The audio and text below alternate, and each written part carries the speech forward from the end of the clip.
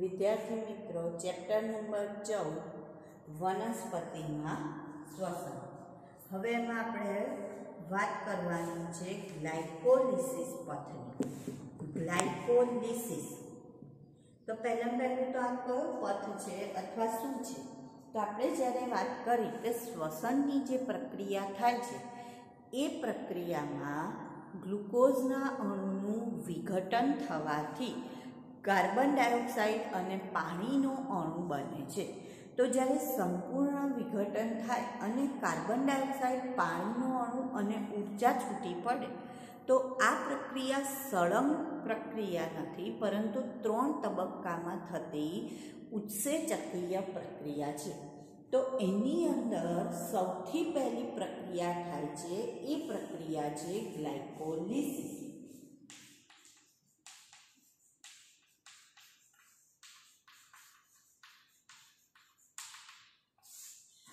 તો ગ્લાયકોલિસિસ જે પ્રક્રિયા છે એને અન્ય કયા નામથી ઓળખી શકાય? તો જારક શ્વસનનો અજારક તબક્કો.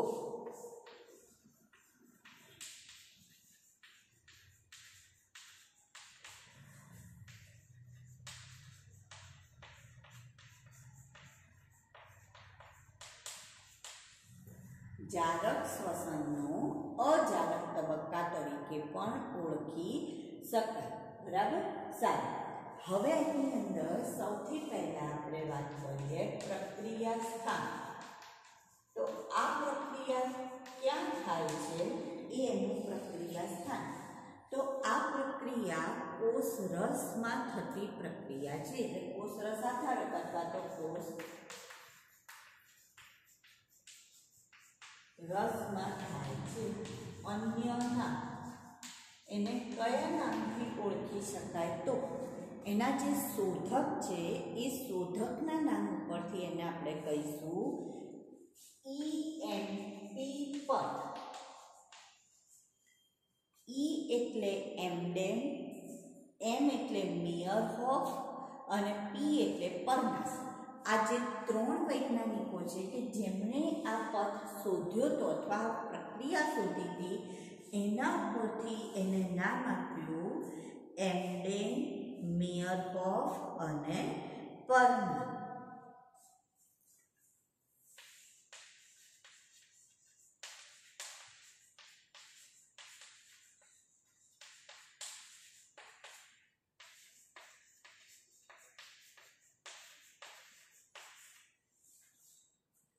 જેમણે શોધ્યું એના ઉપરથી આપણે એને નામ આપેલું છે EMP પથ. બરાબર? સારું. હવે એની અંદર જો આપણે વાત કરીએ તો આ પ્રક્રિયાની શરૂઆત ક્યાંથી થાય છે? તો ગ્લુકોઝથી થાય છે. અને એનું અંતિમ નિપજ કઈ છે? તો અંતિમ નિપજ એની છે પાયરુવિક એસિડના. અને કેટલા પાયરુવિક એસિડના અણુ બને છે? તો કે 2 પાયરુવિક એસિડના અણુ બને છે. તો પ્રક્રિયાની શરૂઆત થાય છે ગ્લુકોઝથી અને અંતિમ નિપજ બને છે પાયરુવિક એસિડના 2 અણુ. કેટલા અણુ? 2 અણુ બને છે. તો એક ગ્લુકોઝનું વિઘટન થવાથી પાયરુવિક એસિડના 2 અણુનું નિર્માણ આ તબક્કા દરમિયાન અથવા ગ્લાયકોલિસિસ પ્રક્રિયા દરમિયાન થાય છે. તો જો આપણે પ્રક્રિયા સમીકરણની વાત કરીએ તો એની અંદર એવું કહે છે કે એક અણુ ગ્લુકોઝ એટલે C6H12O6, બરાબર, એમાંથી કેટલા અણુ પાયરુવિક એસિડના બને છે? તો કે 2 અણુ પાયરુવિક એસિડના પ્રાપ્ત થાય છે.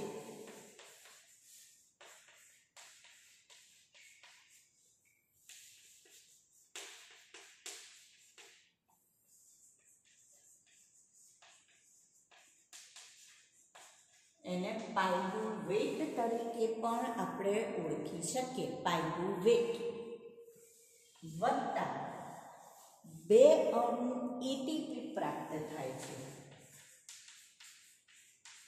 વત્તા 2 અણુ NADH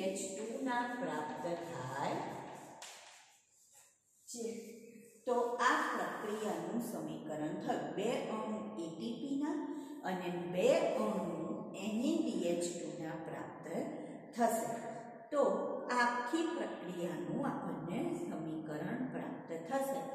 હવે જે ગ્લાયકોલિસિસ શબ્દ છે એ શેમાંથી આવેલો છે? તો કે ગ્રીક શબ્દ છે. કયો શબ્દ છે? ગ્રીક શબ્દ છે. ગ્લાયકોલિસિસ શબ્દ કયો છે? ગ્રીક ભાષામાંથી આવેલો છે, જેમાં ગ્લાયકોઝનો મતલબ થાય છે શર્કરા અને લિસિસનો મતલબ થાય છે વિઘટન.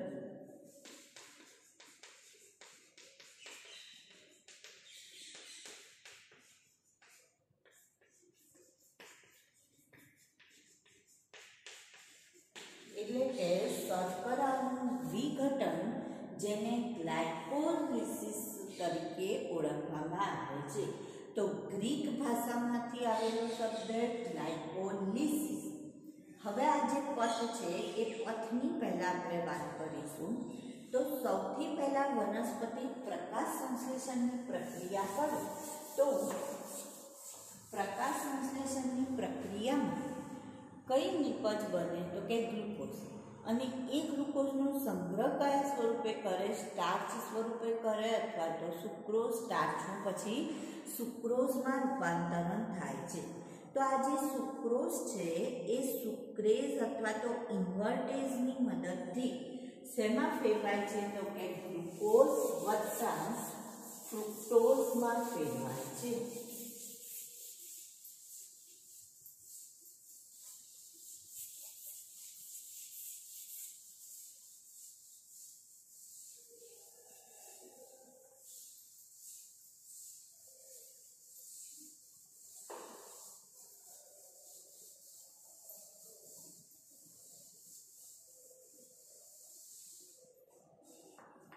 સૌથી પહેલા વનસ્પતિ પ્રકાશ સંશ્લેષણની પ્રક્રિયા કરશે અને સુક્રોઝનું નિર્માણ કરશે, જે સુક્રોઝ સુક્રેઝની મદદથી અથવા ઇન્વર્ટેઝ નામના ઉત્સેચકની મદદથી ગ્લુકોઝ અથવા ફ્રુક્ટોઝમાં ફેરવાય છે.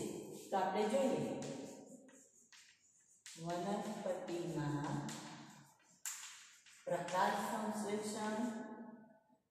સંશ્લેષણ દરમિયાન જે સ્ટાર્ચ સ્વરૂપે ખોરાકનો સંગ્રહ થશે એ સ્ટાર્ચમાંથી શેનું રૂપાંતરણ થશે? સુક્રોઝ. અને આ જે સુક્રોઝ છે એ સુક્રેઝ અથવા ઇન્વર્ટેઝની મદદથી શેમાં ફેરવાય છે? ગ્લુકોઝ વત્તા ફ્રુક્ટોઝ. હવે આ જે ગ્લુકોઝ છે એ ચયાપચય પથમાં રૂપાંતરિત થશે, એટલે કે ગ્લુકોઝનું પ્રક્રિયા શરૂ થશે ગ્લાયકોલિસિસની. જે પ્રક્રિયા ગ્લુકોઝ સાથે થાય એવી જ પ્રક્રિયા ફ્રુક્ટોઝ સાથે પણ થતી હોય છે. તો હવે આપણે જે પ્રક્રિયા જોઈએ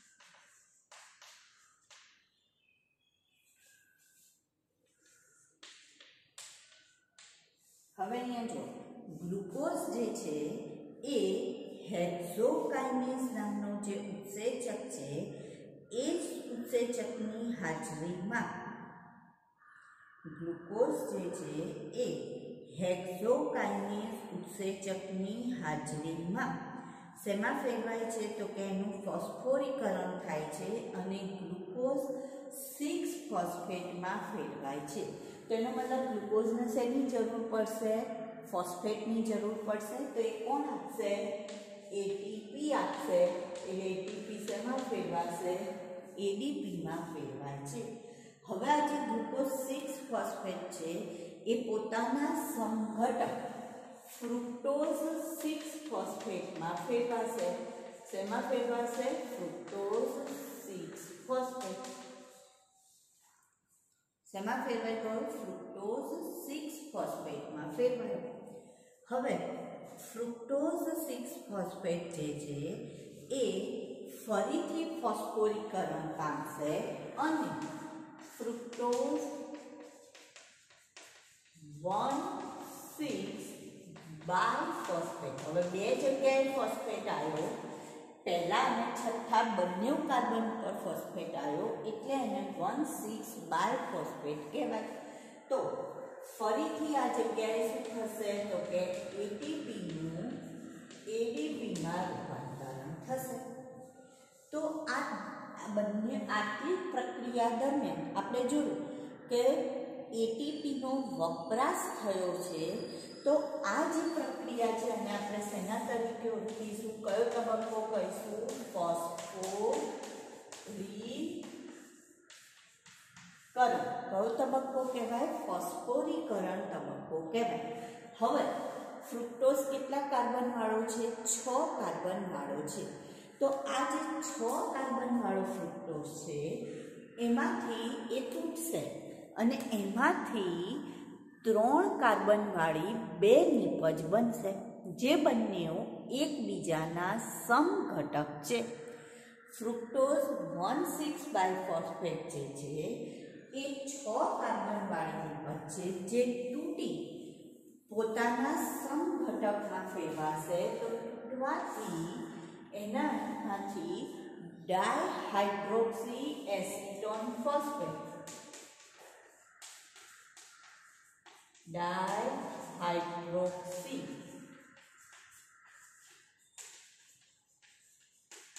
એસિટોન ફોસ્ફેટ કેટલા કાર્બન વાળી? 3 કાર્બન વાળી નિપજ બનશે અને બીજી બનશે PGAF એટલે કે ગ્લિસરાલ્ડિહાઇડ 3 ફોસ્ફેટ.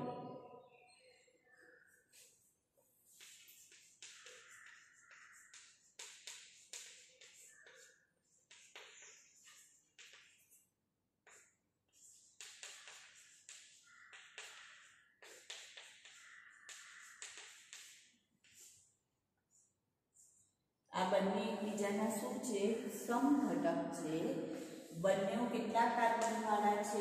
3 કાર્બન વાળા છે. PGAL અથવા એને આપણે ફોસ્ફોગ્લિસરિક એસિડ તરીકે પણ ઓળખીએ છીએ. શેના તરીકે ઓળખીએ? Phosphoglyceric acid. તો આને તમે આવી રીતના પણ લખી શકો, 3 ફોસ્ફોગ્લિસરિક એસિડ. 3 ફોસ્ફોગ્લિસરાલ્ડિહાઇડ. હવે આ જે PGAL છે અને ડાયહાઇડ્રોક્સી એસિટોન ફોસ્ફેટ બંને એકબીજાના સમઘટક છે. એનો મતલબ ડાયહાઇડ્રોક્સી એસિટોન ફોસ્ફેટ પણ શેમાં ફેરવાઈ જશે? PGALમાં. તો હવે PGALના કેટલા અણુ બની ગયા? 2 અણુ પ્રાપ્ત થશે. કેટલા અણુ પ્રાપ્ત થશે? આપણને 2 અણુ પ્રાપ્ત થશે.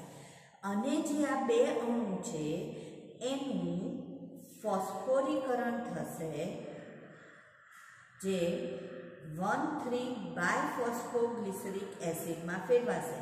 પણ સાથે સાથે ઓક્સિડેશન થવાથી જે ગ્લિસરાલ્ડિહાઇડ છે એનું ઓક્સિડેશન થવાથી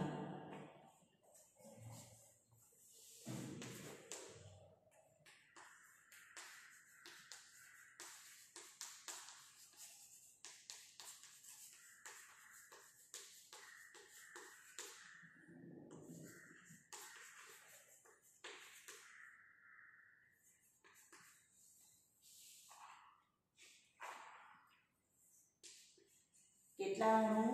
2 અણુ 1,3 બાયફોસ્ફોગ્લિસરિક એસિડના પ્રાપ્ત થશે અને આ તબક્કે NADH2 માં રૂપાંતરણ થશે. NAD નું શેમાં રૂપાંતરણ થશે? NADH2 માં રૂપાંતરણ થશે.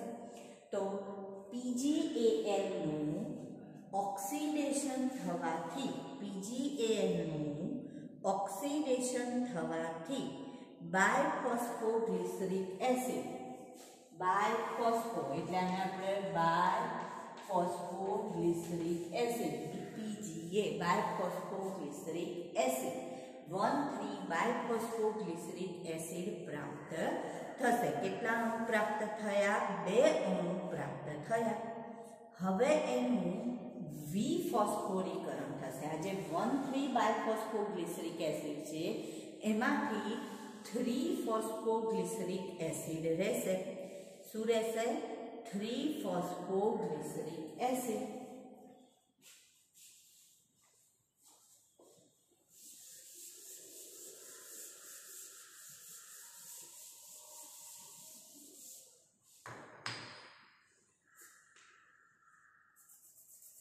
અને અહીંયા ઉપર લખી કાઢીએ આપણે. 2 અણુ શેના પ્રાપ્ત થયા હતા આપણને? 1,3 બાયફોસ્ફોગ્લિસરિક એસિડ. તો હવે આ જે 1,3 બાયફોસ્ફોગ્લિસરિક એસિડ છે એ 3 ફોસ્ફોગ્લિસરિક એસિડમાં ફેરવાશે. તો એનો મતલબ એક ફોસ્ફેટ છૂટો પડ્યો. જે છૂટો પડ્યો એ ફોસ્ફેટને કોણ લઈ લેશે? એડીપી લઈ લેશે. પણ કેટલા અણુમાંથી છૂટો પડ્યો? 2 અણુમાંથી છૂટો પડ્યો. તો 2 અણુમાંથી જ્યારે છૂટો પડે છે ત્યારે કેટલા અણુ રહેશે? તો કેટલા અણુ રહેશે? તો કે 2 અણુ એટીપીના એને સ્વીકારી લેશે. કેટલા અણુ સ્વીકારી લેશે? 2 અણુ સ્વીકારી લેશે. તો 2 અણુ એટીપીમાંથી કેટલા અણુ એટીપી બને છે? 2 અણુ એટીપીના પ્રાપ્ત થશે. 3 ફોસ્ફોગ્લિસરિક એસિડ. કેટલા અણુ પ્રાપ્ત થયા? 2 અણુ 3 ફોસ્ફોગ્લિસરિક એસિડના પ્રાપ્ત થયા. હવે આ જે 3 ફોસ્ફોગ્લિસરિક એસિડ છે એ 2 ફોસ્ફોગ્લિસરિક એસિડમાં ફેરવાશે. શેમાં ફેરવાશે? 3 માંથી 2 ફોસ્ફોગ્લિસરિક એસિડ.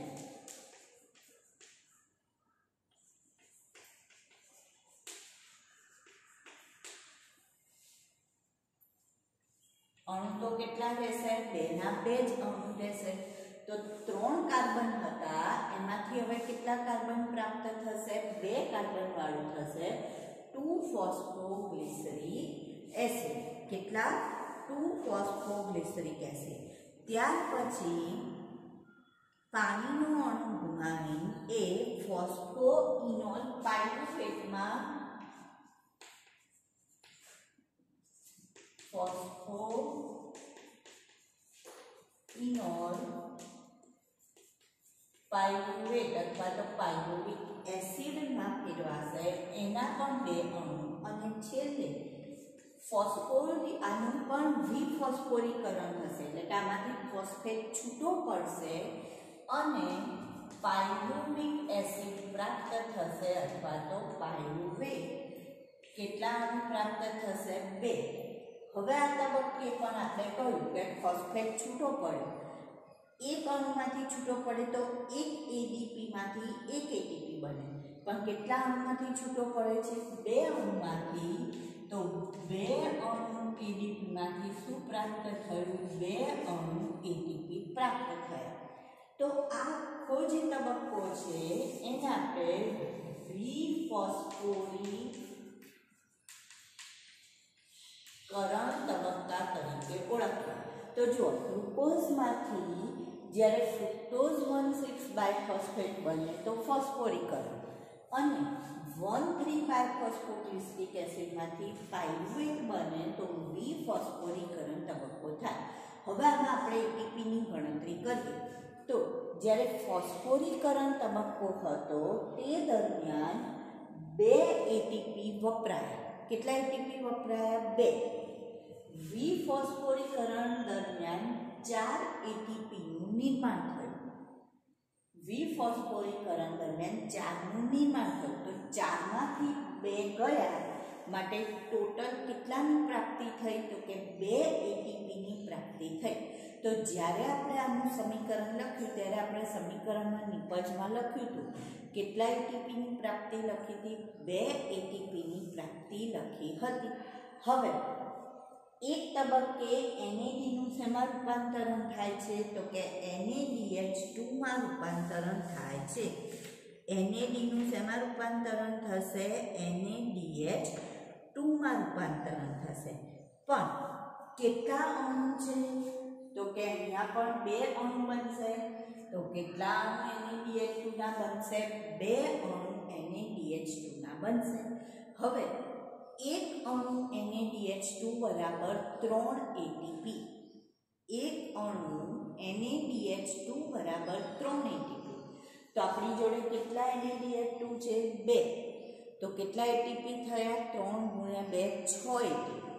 તો 6 એટીપી અહીંયા બન્યા અને 2 એટીપી અહીંયા. તો 6 વત્તા 2 કુલ 8 એટીપી ગ્લાયકોલિસિસ તબક્કા દરમિયાન પ્રાપ્ત થાય છે. કેટલા એટીપી પ્રાપ્ત થશે? 8 એટીપી ગ્લાયકોલિસિસ તબક્કા દરમિયાન આપણને પ્રાપ્ત થશે. તો આ કયો તબક્કો થયો? ગ્લાયકોલિસિસ તબક્કો થયો. જેમાં આપણે વાત કરી કે ગ્લુકોઝ હેક્ઝોકાઇનેઝની મદદથી ગ્લુકોઝ 6 ફોસ્ફેટ, એના સમઘટક ફ્રુક્ટોઝ 6 ફોસ્ફેટ, પછી ફ્રુક્ટોઝ 1,6 બાયફોસ્ફેટ, એમાંથી 6 કાર્બન, આ કેટલા કાર્બન વાળું છે? 6 કાર્બન, જે 3 કાર્બન વાળી 2 નિપજમાં ફેરવાય છે. બંને એકબીજાના શું છે? સમઘટક છે. એટલે બંને શેમાં? આમાંથી ડાયહાઇડ્રોક્સી એસિટોન ફોસ્ફેટ શેમાં ફેરવાઈ જશે? PgAl. એમાંથી બનશે બાયફોસ્ફોગ્લિસરિક એસિડ. બાય એટલે 2 જગ્યાએ, પહેલા અને ત્રીજા કાર્બન ઉપર ફોસ્ફેટ સમૂહ છે માટે બાયફોસ્ફોગ્લિસરિક એસિડ. બાયફોસ્ફોગ્લિસરિક એસિડના 2 અણુ કઈ રીતના ખ્યાલ આવી ગયો? ફોસ્ફોગ્લિસરાલ્ડિહાઇડ વત્તા ડાયહાઇડ્રોક્સી એસિટોન ફોસ્ફેટ પણ શેમાં ફેરવાઈ ગયો? ફોસ્ફોગ્લિસરાલ્ડિહાઇડમાં. એટલે આના કેટલા અણુ બની ગયા? 2 અણુ બની ગયા. માટે એમાંથી 3 phosphoglyceric acid, 2 phosphoglyceric acid, ફોસ્ફોઇનોલ pyruvate અને છેલ્લે શું પ્રાપ્ત થાય છે? તો કે પાયરુવેટ પ્રાપ્ત થાય છે. અને એમાં એડીપીનું શેમાં રૂપાંતરણ થાય છે? તો કે એટીપીમાં રૂપાંતરણ થાય. તો 4 એટીપી નિર્માણ થાય છે દ્વિફોસ્ફોરીકરણ દરમિયાન અને 2 એટીપીનો વપરાશ થાય છે ફોસ્ફોરીકરણ તબક્કા દરમિયાન. તો આ કયો પથ છે? ગ્લાયકોલિસિસ પથ. હવે આમાં જે પાયરુવિક એસિડ ઉત્પન્ન થયો એ પાયરુવિક એસિડ માટે 3 રસ્તા છે. કયા 3 રસ્તા છે અથવા તો એનો ઉપયોગ 3 રીતે થઈ શકે? પહેલું શું કહે છે? લેક્ટિક એસિડમાં અથવા તો લેક્ટિક એસિડ આથવણ. બીજું ઇથેનોલ એટલે કે અજારક આથવણ કહીશું. અને ત્રીજું જારક શ્વસનમાં ઉપયોગી થાય છે. તો જે પણ પાયરુવિક એસિડ ઉત્પન્ન થયો એના 3 રીતે ઉપયોગ થઈ શકે છે.